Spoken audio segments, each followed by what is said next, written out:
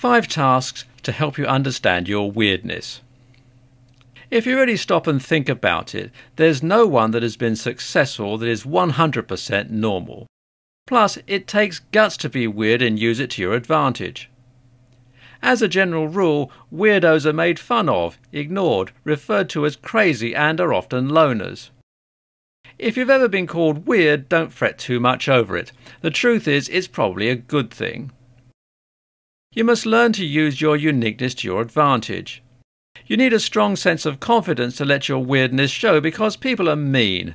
They're going to criticize you, make fun of you, and even laugh at you. In this presentation, we'll take a look at 5 tasks that can help you understand your weirdness and learn to use it to your advantage.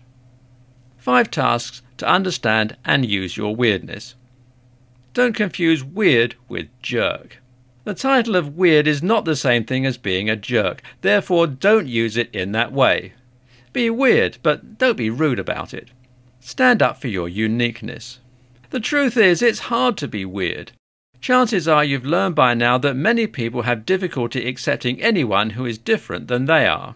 People are going to do whatever they can to make you normal. They may physically beat you up, or they may tease or ignore you until you comply. Sure, being weird is hard sometimes, but if you own it and don't back down no matter what, those in your life will learn to love you for it. Don't shy away or try to hide.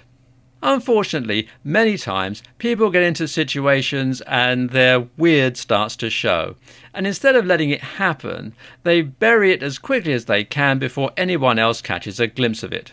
The truth is, weird is part of who you are, whether you like it or not.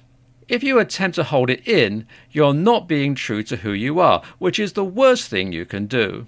You're special because of your weirdness, and if you nurture it, it'll grow and you'll be able to use it to your advantage. Prepare for a different lifestyle. One thing you must keep in mind when you're weird is that your lifestyle is going to be completely different from that of anyone else. You may decide that you want to move into a hut and become a painter. Then again, maybe you want to investigate paranormal activities. Most people are not going to understand you, and the hard part is, some of those people will be those that you love deeply. However, no matter what, you must always be true to who you are. This is your life, and you only get to live it once. You must do whatever makes you happy. It's fine if you need to be selfish and never look back. Stop caring. This is one of the hardest things you'll have to do, and truthfully, no one ever completely masters it.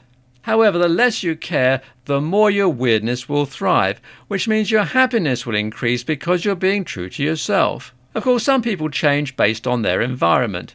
You may have to tone down your weirdness in certain situations, as some people may get overwhelmed with you. Ultimately, you must be true to who you are. Avoid those who don't support you as much as possible. Conclusion. If you really think about it, most of the really successful people in the world have a bit of weirdness in their personality. Sure, it takes guts to be weird. As a general rule, weird people are shunned.